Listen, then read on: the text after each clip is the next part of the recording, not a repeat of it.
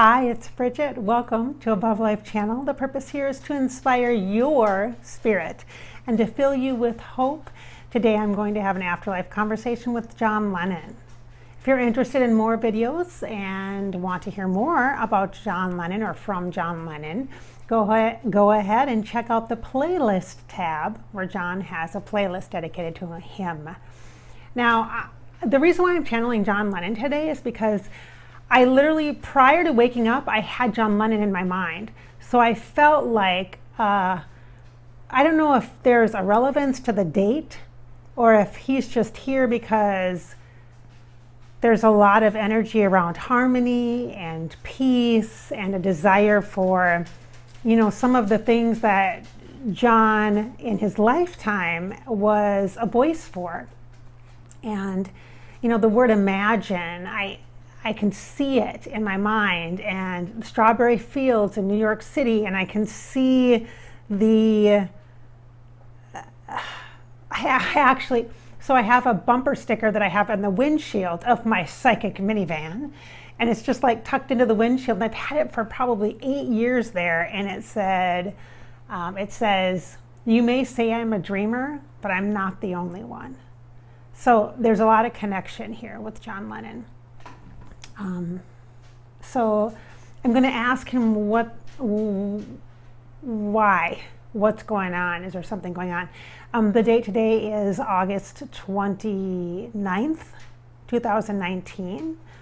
I don't know that the date specifically has a significance to him or his work or life on the planet, but August 28th, it might be. I don't know. I haven't looked anything up. I didn't look anything up. I don't Google. You guys know at Above Life channel, your job is to Google if you want to know more details. But if you're a mega fan, you already know, so you can post that in the comments and share with other fans. So, John, what's the deal here? I can feel him. You guys, he's up high.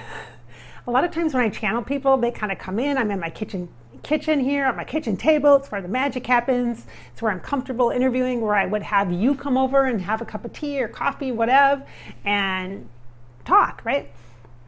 But he's up a little bit of a level. It's like on a mountain, like meditating, like ascended kind of energy. So the information coming from him is coming in an ascended way. So like a masterful teacher or an ascended master kind of energy with John Lennon. All right. He says, "Hello, Bridget." That's a very good description, and it will help others to understand the context for this message. It is in part about world peace. That's accurate. There's so much for humanity to understand. There's so much, so much. One of the core functions of your life as a human, he says, it isn't to manifest. It is not to manifest. One of the core functions of your life as a human is to be in forgiveness, to allow your heart to grow and to expand, to encompass the orbits, the many orbits of the universe. Orbits of the universe, what the heck? The orbits, like he's showing me moving around the earth, orbiting the earth, and seeing all the people and knowing that there's so much disruption in, oh my gosh, do you guys feel that? Okay, if you're clairsentient, you can feel it. There's like little,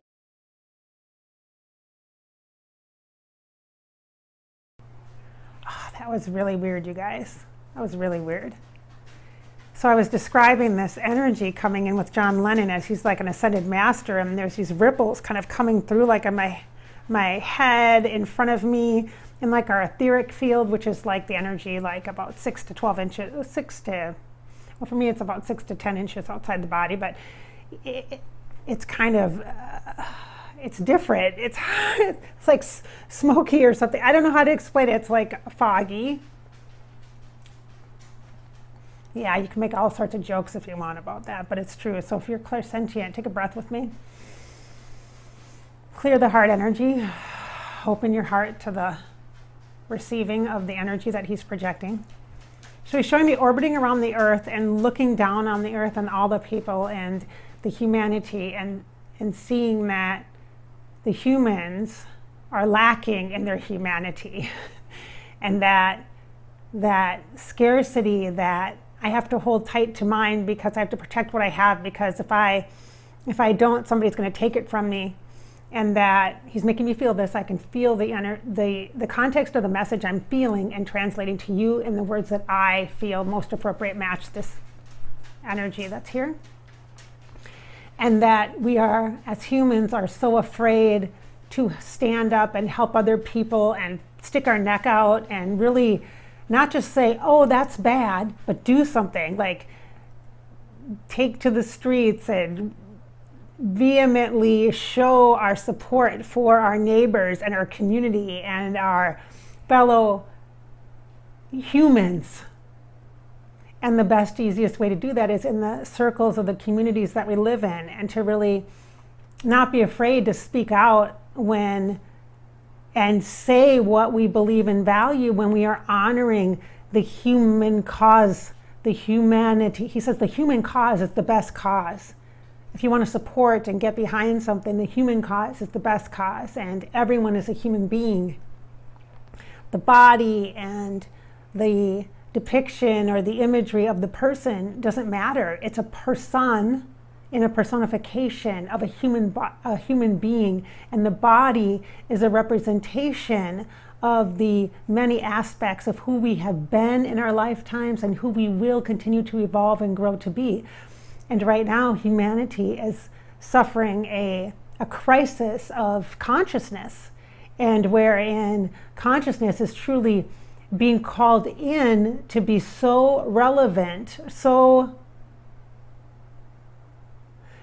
present. Like you put your consciousness first, and then you think about the consequences after. So not to be in fear and hunker down like there's a hurricane, but to step confidently through the barrier of the hurricane, that's the illusion, and step into the center of that, the eye of that storm, and have the confidence of all who have come before you and all who will come after, and knowing that you as a human are part of all of humanity, standing in the center and holding a incredibly strong, and he shows me like a post that you would use to build a cross, like a big post or a big pole or a totem pole or whatever kind of huge pillar that you could imagine, very strong,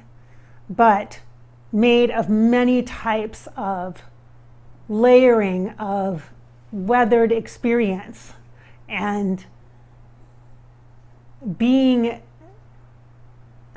It's not about the thinking mind. He's showing me it's not about the mind thinking first and then acting. It's about moving from a state of such a pure conscious spirit, not even the heart, which you may feel in John Lennon's energy, is the place to feel and be compassionate when he said forgiveness. But he is showing very specifically the yellow of the solar plexus, which is where your spirit is. It's right at that navel, that belly, and that's where our soul, in theory, if your mind needs a place for the soul to live, that's where it lives, in that beautiful temple inside your body. And that energy center that is your spirit is such a incredible, powerful, profound part of not just who you are, but who we all are. And he's showing me harmonization of all of the soul in each of us. And that pulls us forward into this place where we move past the fear and the storm and the winds and the rains and the intensity into this inner space of shelter and strength. And the shelter comes from the strength of everyone coming together in that pillar and being one in that space. And it's not about the mind deciding, it's about the soul being called forward without even any kind of discussion in the mind or understanding in the mind. It's just this pull forward into this new state of our consciousness. It's about our consciousness. And this is message from John Lennon, as interpreted by me, Bridget, here at Above Life Channel, in the clairsentient field. So sensing energy and getting messages through energy, and then sharing that, whether you're journaling or in conversation with someone, you are all messengers. And that clairsentience, that feeling of this understanding, this just knowing, and using your words to help translate the energy of the message. This is an example of that. This is a type of channeling, all right? So, do you guys feel that energy? And then I just felt it again. It literally like realigned the mind and the visual third eye channel and really brought that just boom, landed. And, oh, Diamond, shh.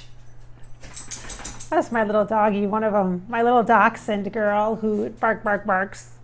And one of my kids just came upstairs, so that's why.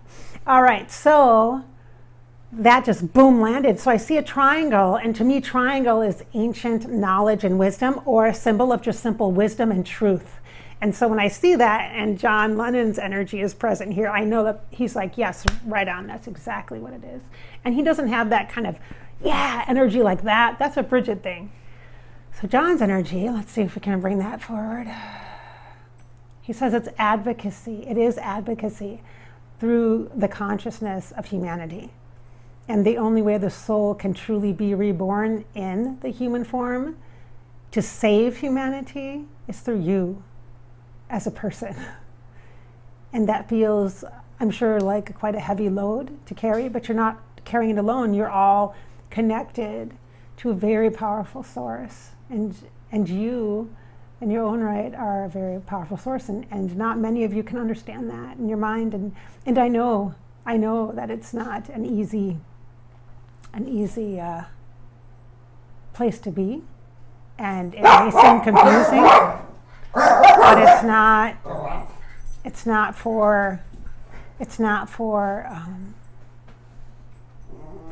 and he says, you know, it's not as like heavy or dire as you may first feel it to be. That's why it's important to access that soul, that consciousness. So I just dropped his energy, so that's all right.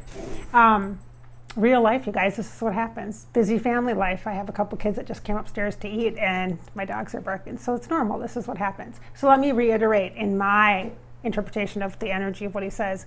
So although it feels heavy, it feels like it's an important thing to do, and that there's this almost burden on you, or it feels like, oh my gosh, is it ever going to get better? What he's bringing forward is, yes, this is part of the agreement. Like, this is part of what you signed on for. This is why you're a human, to be able to have these experiences. And there's a tremendous amount of power in that. And there's a lot of joy. And it may not seem like it, because that may seem so far away.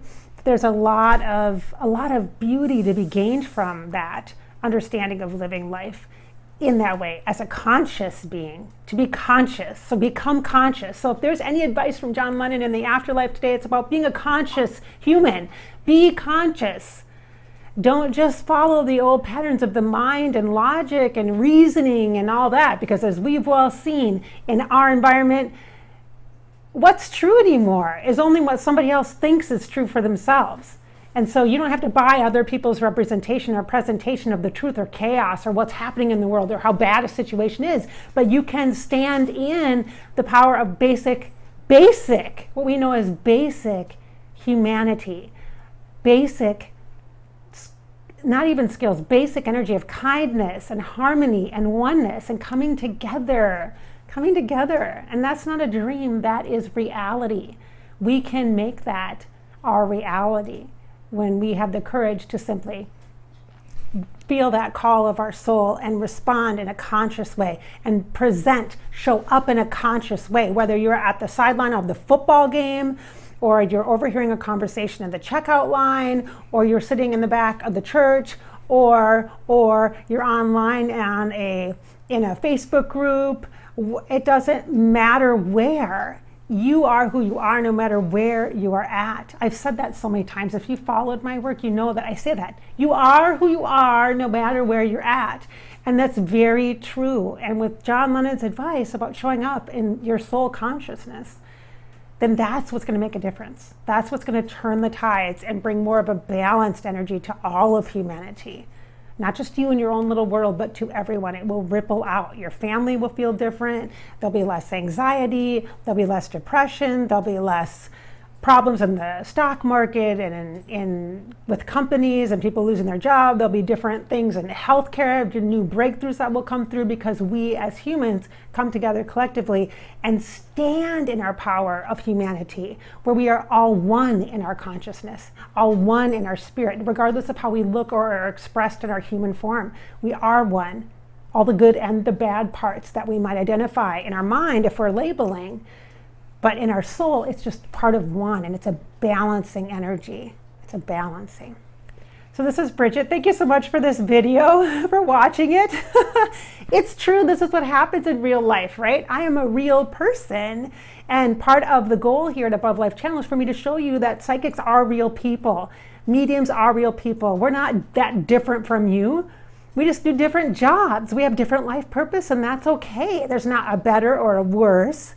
It's just, it is what it is. We're just human beings trying to live, connected to our spirit and having the fullness of our life. And so I want to be real transparent with you and show you what real life really is like. So thank you so much for watching. Remember, the purpose here has been to inspire your spirit, to fill you with hope, because this is your life.